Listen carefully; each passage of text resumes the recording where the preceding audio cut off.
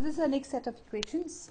Here again we see only the x is in the denominator, while there is no problem of y. The y is already in the numerator. So we need just to substitute for x. So here again we do separate the coefficient from the variable. Here there is no problem, so I will just write 3y equal to 14. Here again 3, 1 by x, separate the coefficient from the variable, minus 4y equal to 23. Then we say let 1 by x be equal to, say, a.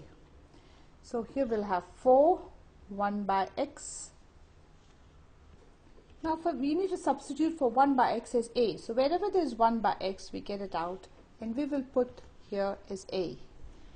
Here too 1 by x, we need to get that out and we need to put this a. So our new equations now are 4a plus 3y equals 14, and here 3a minus 4y equals 23. Time to now take the LCM. Now here equate the coefficients. So there's 4 and there is 3. So the LCM of 4, 3 is 12. So each of the coefficients have to be made 12. So 4a plus 3y equal to 14. To make this 12, I need to multiply here by 3. So 4 into 3 will become 12. So this becomes 12a plus 9y equal to, here is 42. And for the next equation, this is 3a minus 4y equal to 23. I need to make it 12, so multiply this by 4. So here we will have 12a minus 16y equals, and this is 92. We'll write these as equation. We'll put this one was our equation 1. Yeah, this was equation 2. We'll put this as equation 3 and equation 4. Now these equations, the coefficients have been made equal. This is 12 and this is also 12. So the equations are ready for subtraction. So 3 minus 4, so write 12a plus 9y equals 42. Here 12a minus 16y equals 92.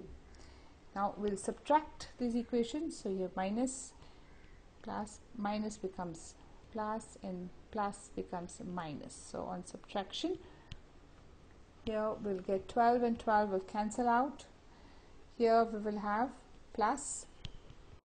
So now here we have 25y equal to minus 50, and the y will be minus 50 over 25.